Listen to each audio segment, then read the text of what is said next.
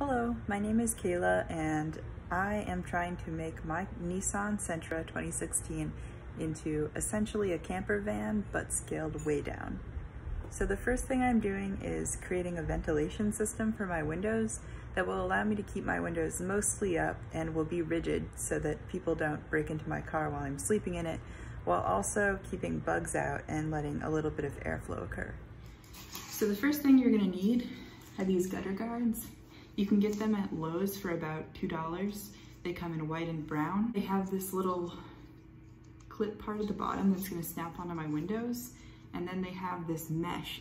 I'm going to need a Sharpie of any color because I'm going to trace the outline of the shape that I need. And I got scissors for cutting it. I got this soldering iron because I'm going to reconnect the screen to the grate. And I got this spray paint. It's black because I'm hoping it'll match the tint of my windows a little bit. So the first thing I've done is roll down my windows to be about the height that I want my screens to be. With the smooth size facing out, you're gonna wanna clip it onto the window and then draw on where you wanna make cuts.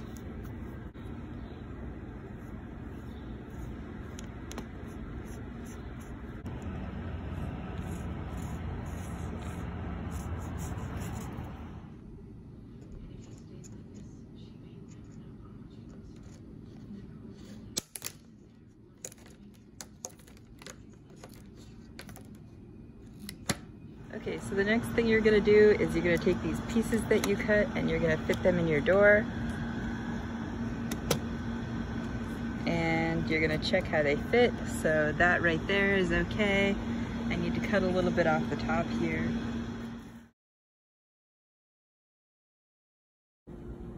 Okay, so the first thing you're gonna wanna do with your soldering iron is reconnect the screen here to the little grating.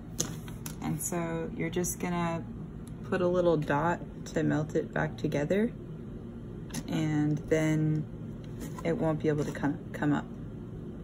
So then once you do that, you're gonna get the pieces that you need to reconnect because of the weird window shapes.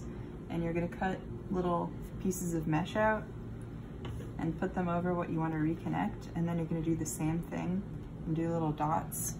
Melt the plastic, so then it's gonna hold it together.